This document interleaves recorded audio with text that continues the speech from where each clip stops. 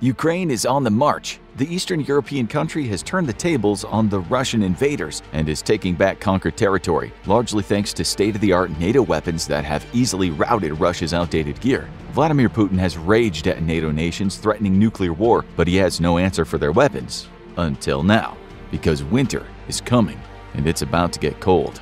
Europe gets a large percentage of its natural gas from Russia and relies on it to heat the country in the cold northern European winter. How much of its gas? In 2021, natural gas made up just over a quarter of Germany's energy usage, and over half of that was imported from Russia, much of it through the Nord Stream 1 pipeline, which runs over 750 miles from Russia to Germany through the Baltic Sea.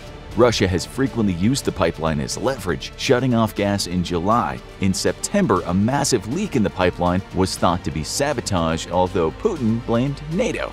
But is a far worse crisis coming? The crisis in Ukraine began at the tail end of winter 2022, and through spring, summer, and fall, the pipeline gave Putin relatively little leverage over Europe. But temperatures in Germany can get brutally cold in winter, and with several long cold months ahead, Putin could attempt to starve out the country and NATO as a whole by cutting off the gas. This would mean much more than just people bundling up. Gas prices would skyrocket with limited supply. Those on fixed incomes might not even be able to heat their homes, which would lead to an inevitable death toll. The hope for Russian hardliners is that the German people would see their own country suffer, support for Ukraine would waver, and NATO might decide it's best just to let Putin have his way. But Germany has a plan. The people of Europe have known a possible crisis was coming for a long time. After all, Putin's belligerence didn't start with the February invasion. He's been slicing off pieces of Ukraine, Georgia, and other countries for years. While he stayed clear of NATO lines so far, his aggressive behavior made a conflict feel inevitable, and so Germany has been working on a big plan to wean itself off Russian natural gas entirely by 2024. They want to both eliminate their dependency on Russia and replace this energy with more sustainable alternatives. But this isn't going to be an easy task. The country has taken some major steps already to build up a reserve store of gas before the crisis truly hits. While many in the country are looking to get off of natural gas altogether, that's a long-range project, and they don't have a long time. So a big part of the plan is to find ways to seamlessly replace Russian gas. They've already started by leasing 4 floating storage and regasification units that will be able to take important natural gas and convert it from liquid to the gas they need to power the country. These 4 massive facilities should be able to handle up to 6.25 billion cubic meters each, and they're set to be located in Wilhelmshaven, Brunsbüttel, Stade, and Lubmin. But where will these gas supplies actually come from? The country has existing arrangements with Qatar, Australia, and the United States, but the biggest new source of natural gas may be further north, Canada. Canada's tar sands are a massive source of natural gas, and when a pipeline with the United States was scuttled in recent years, it meant that more of that gas would be available for export off the continent. Germany has good relations with Canada, a fellow NATO member, and would likely be able to avoid price gouging by working with them. But one can't rely on gas alone. To combat the shortage, Germany might be going old school. The country hurriedly passed a law to bring oil-field and coal-fired power plants back online in the event that the gas reserves get perilously low. The government hopes this could add 10 gigawatts of reserve capacity to the system, and the current arrangement allows for this to run until the end of March 2024. But relatively few of these plants are still available, and while this isn't a long-term solution, it might just be enough to prevent brutal blackouts in the dead of winter. And from old school to ultra-modern, another solution might offer hope. Just when they thought they were out, Putin pulls them back in. Germany moved to shut down its 3 nuclear power plants not long ago due to fears over potential accidents and other environmental concerns. While many say that nuclear power is far safer than the alternative, the concerns weren't assuaged, so the plan was to shut them down at the end of 2022. But now Germany's grid operators are researching whether the plants can be kept going longer without investing in new fuel rods. While these nuclear power plants only account for around 6% of Germany's overall power supply, they could be key in bridging the gap. If a long-term crisis emerges, there might be pressure to build new nuclear plants. But that's a massive infrastructure project that definitely wouldn't help in winter 2022. And the clock is ticking. Germany's current goal is to fill its gas storage facilities to 95% of their expected level by the start of November before the need ramps up. It's likely prices will go up as demand does, and Germany's stores are its best hope to get through winter. Demand varies each year based on the weather, but it's likely that the country will need everything it can get, especially if people panic and use more than average. Nah, when has that ever happened? Hey, does anyone have some spare 2020 toilet paper, by the way? But none of this comes cheap. A big part of the plan is about funding, and that means pain in a lot of ways.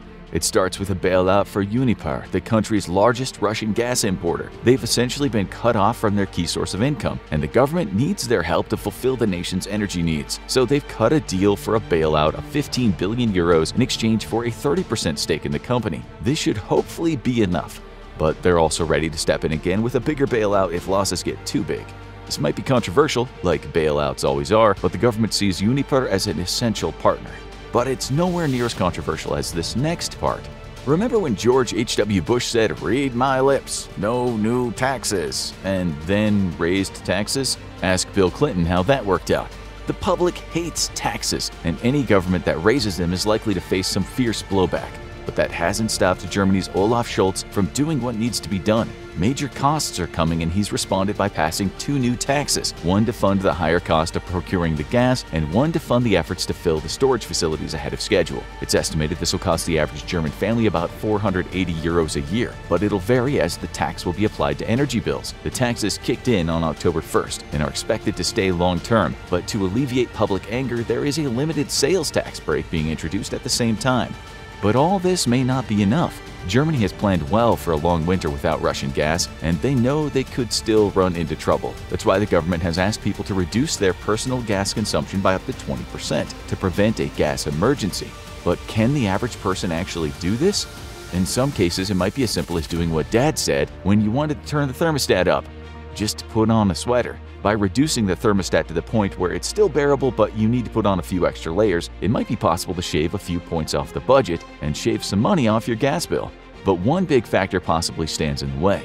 In many ways, Germany's at the mercy of Mother Nature here. The winter may be mild, in which case the gas needs might be below normal. Or it might be a standard winter where Germany's stores of natural gas and other supplies can carry them through. But the trend has been toward more extreme weather over the last few years.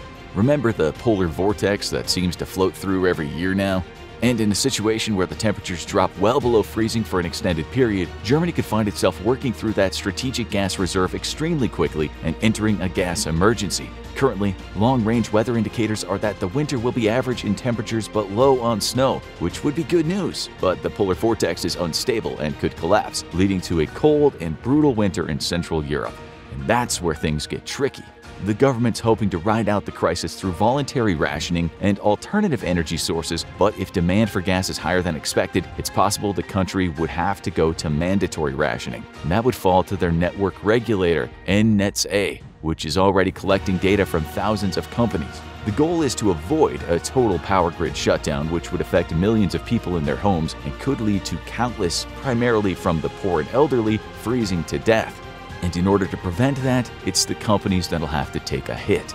Germany's emergency response to a gas shortage might ironically look a lot like the response to another crisis, the COVID-19 pandemic. If things get bad enough, the country might decide to save gas by eliminating large non-residential settings from the power grid. That means that workplaces might go remote again, with people firing up the Zoom chat. Schools might go remote as well, although that would be likely much later in the process. Non-essential businesses like restaurants and retail that use a lot of power might be ordered to close as well until the gas crisis alleviates. The regulators will carefully balance 6 factors, including the company's gas footprint, how much damage shutting down would cause, and how long it would take to start things up again. And so, Germany's long, cold winter might get even quieter as people return to hunkering down in their homes and the city centers go silent. But is this likely to happen? If you ask Olaf Scholz, Germany is well prepared. There are other emergency contingencies that the country could take, like emergency imports from the Netherlands or Norway. While this could be costly, the cost of a gas crisis would be much higher, especially if it meant shutting down sectors of the economy. And while Scholz was elected as a liberal leader pushing for sustainable energy, this potential crisis has turned him into a bit of a gas hawk. He's now pushing for a pipeline from the other side of Europe, starting in Spain and making its way over to Germany and other countries. If you listen to him, the future sounds bright. But in other ways, it's already getting dark.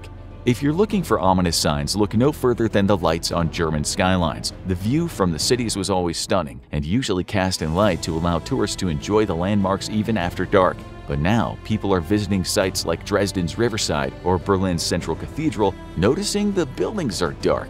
This isn't any sort of federal order, it's likely either voluntary decisions or local ordinances as the cities try to conserve energy. While it's not a sign of a crisis just yet, it is definitely a sign that people are worried. And if dimming the lights now can prevent a long, dark winter, most Germans are likely to think it's worth it. But for now, all eyes are on Putin and the Nord Stream 2, as everyone in Europe hopes a perilous situation isn't about to get worse. With both Nord Stream 1 and Nord Stream 2 blown up, however, Germany is in even more peril than before, and many German citizens are looking forward to a winter of energy rationing. There's been no official announcement of rationing just yet, but it's almost an inevitability, given that transitioning to alternative energy suppliers or refiring decommissioned coal and petroleum power plants is going to take a lot of time. For its part, Russia is denying having anything to do with the pipeline explosions and is blaming it on bad maintenance, but it's clear to the world this is just another attempt by Putin to strong-arm the West into stopping support for Ukraine. Want to know more about the state of the conflict? Check out the U.S. weapon beating Russians and Ukraine, or watch What If the U.S. Invades Russia day by day for what happens if things really go downhill.